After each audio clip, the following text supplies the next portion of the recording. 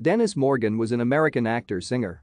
He used the acting pseudonym Richard Stanley before adopting the name under which he gained his greatest fame. According to one obituary, he was a twinkly-eyed handsome charmer with a shy smile and a pleasant tenor voice in carefree and inconsequential Warner Bros. Musicals of the 40s, accompanied by Jack Carson.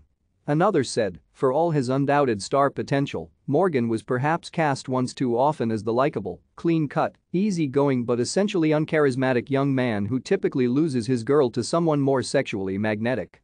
David Shipman said he was comfortable, good-looking, well-mannered, the antithesis of the gritty Bogart.